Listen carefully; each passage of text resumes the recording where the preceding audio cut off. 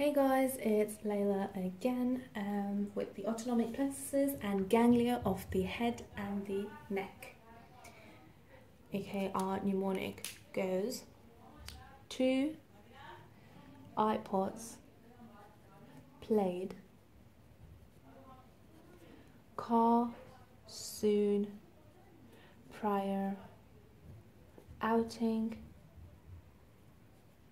caller, tune. 2 Ipods played car soon, prior, outing, caller, tune. If you watched my previous video, you'll know that car soon, prior, outing has a meaning which is the same for this video as well. I'm going to jumble the words up a bit so for better understanding. So first we start with the neck, with the head, sorry. We have the head and then we'll move on to the neck. So caller, tune is for the neck and the rest is for the head. So we'll start with car soon, prior, outing, which was CSPO. If you remember, it was the ganglion. So it was ciliary ganglion, submandibular, it was pterygopalatine,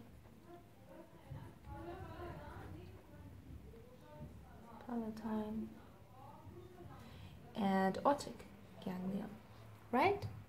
And these are, I'm gonna write ganglion,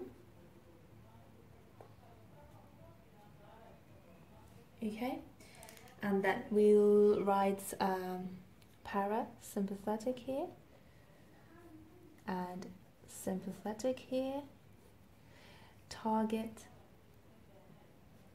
here.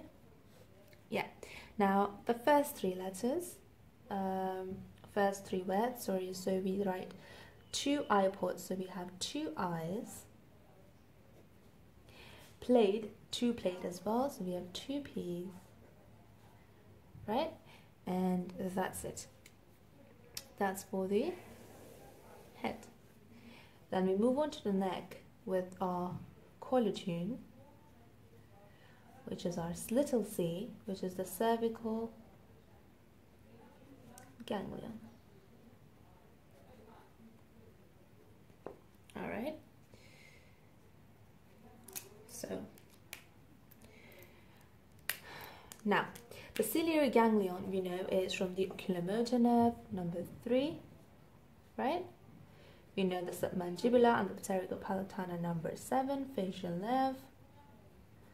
And we know the otic is number 9, glossopharyngeal, right? Okay, now you also need to know the nerves, the parasympathetic nerves. So we've got all these nerves, cranial nerves, along with their branches or their terminal nerves, okay? So with the ciliary ganglion, it's just the oculomotor nerve. With the submandibular, you've got the facial nerve, which leads into the cauda, submandibular would be the cauda tympani branch, tympani, I don't know what it's called, and the lingual nerve. Okay, for the pterygopalatine, you'd have the nerve of the pterygoid nerve of the pterygoid and the greater petrosal nerve. For the otic, you'd have the tympanic branch of the glossopharyngeal branch and the lesser petrosal nerve. Greater, lesser, greater, lesser.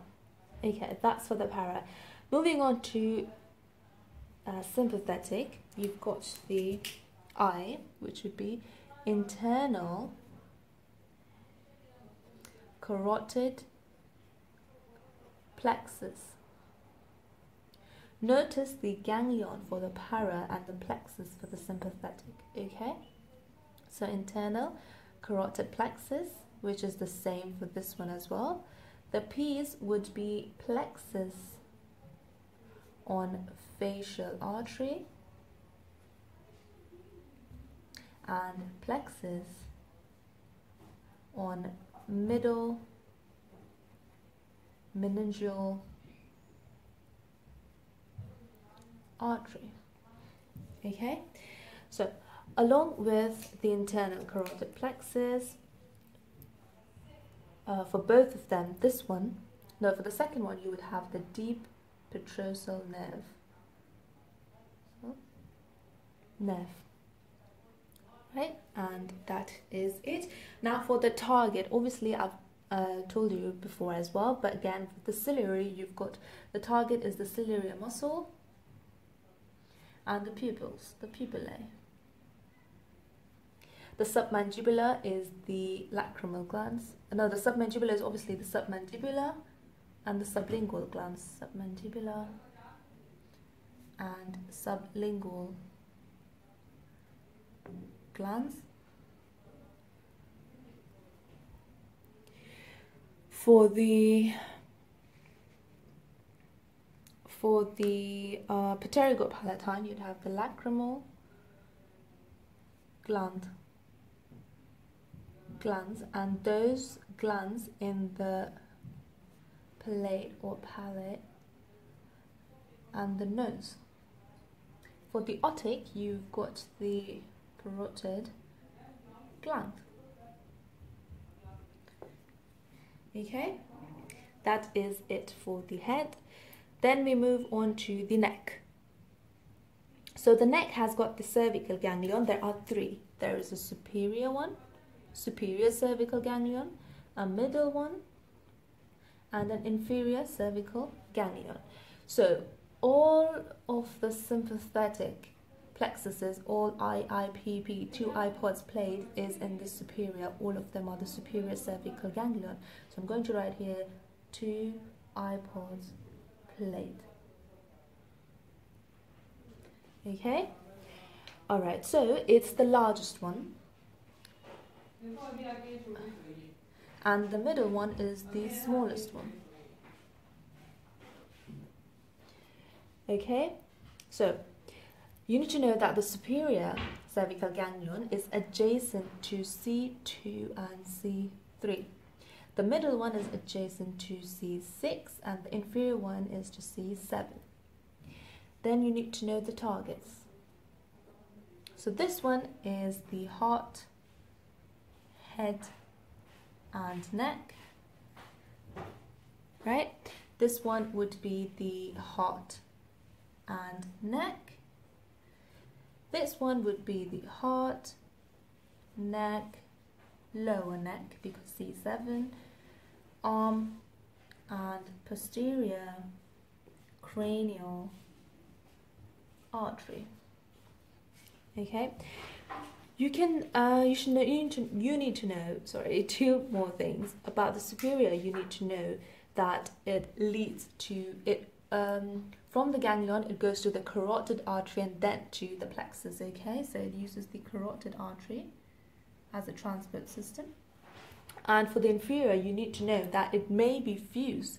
It can fuse with the T1 ganglion to form the stellate ganglion.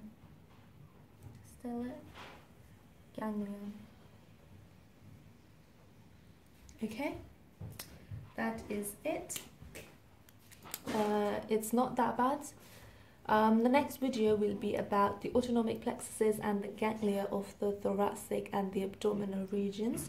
So you can hop onto that one for that information. So we are done here. It wasn't too difficult. 2 Ipods played, Carl Soon prior outing, collar tune, and yeah, see you guys later.